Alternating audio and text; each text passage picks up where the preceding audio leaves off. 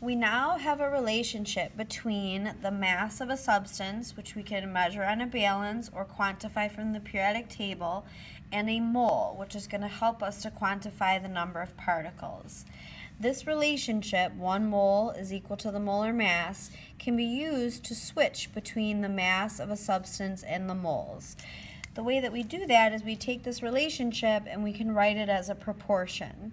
I can rewrite this, that 1 mole over the molar mass in grams. So that's one representation of that relationship. Or we can just flip it around and the molar mass in grams is over 1 mole. Now we're going to use these proportions to convert back and forth between these two units. And there's a very systematic way to decide which proportion we're going to use. So let's look at example number 3. What is the mass of 3 moles of sodium chloride? So I know that I need to first add up the molar mass of sodium chloride. So I take 1 sodium and 1 chlorine and add those together from the periodic table, and I find that the molar mass is 58.44 grams. So I have this same relationship, but specifically for sodium chloride. Now I need to change 3 moles of sodium chloride into grams. So I want to multiply this quantity by a proportion that I make from this relationship.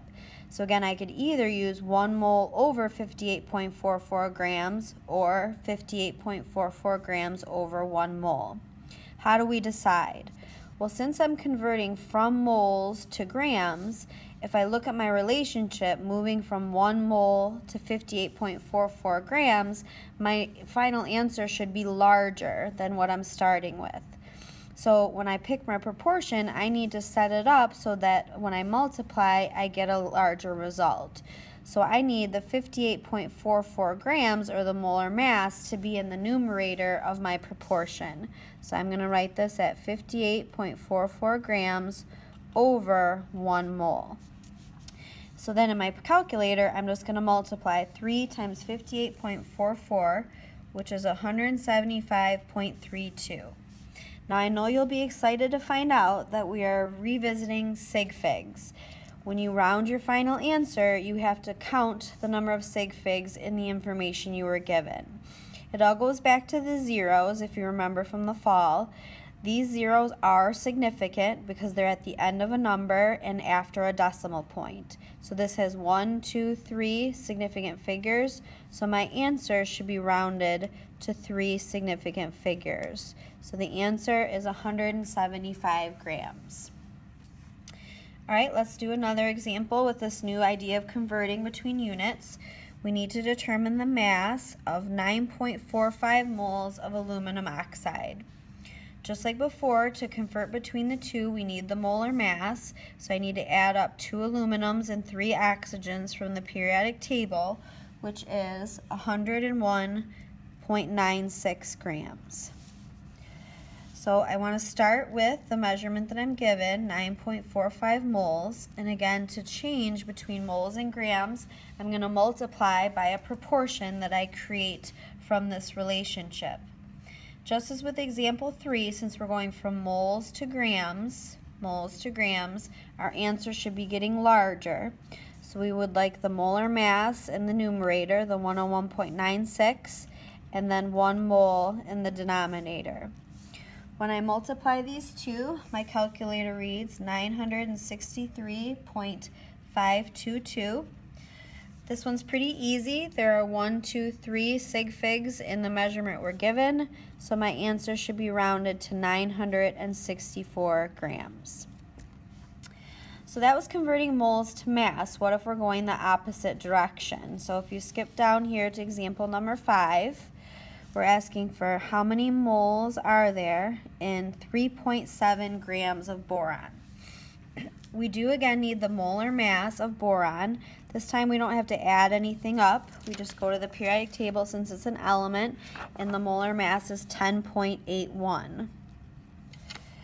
Same thing, we start with the measurement we're given, 3.70 grams. and we need to create a proportion from this relationship.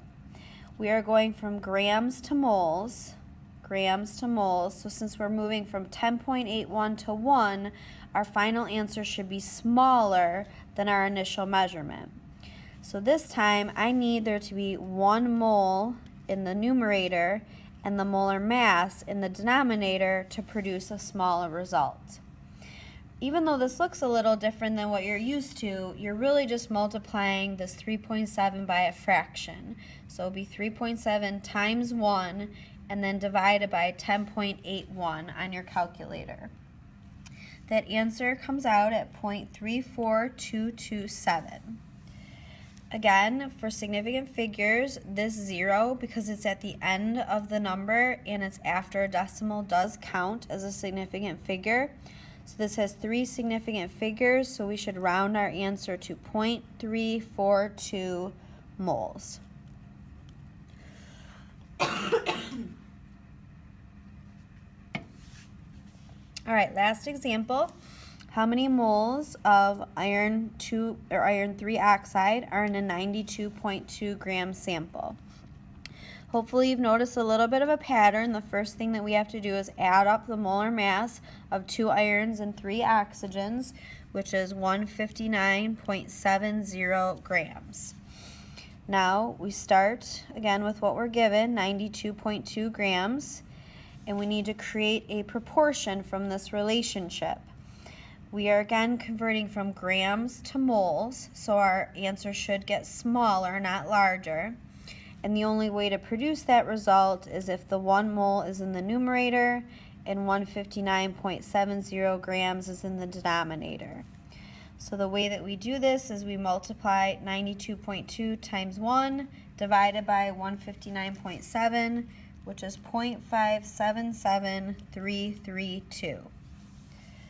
Sig figs, again, this one are easy because there isn't any zeros. It has 3 significant figures, so our answer should also have 3.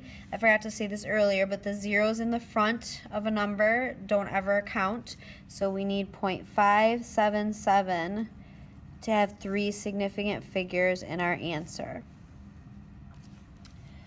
So now we've gone through examples of converting moles to mass and mass to moles. Now I would like you to complete practice number 3 and practice number 4 on the next page.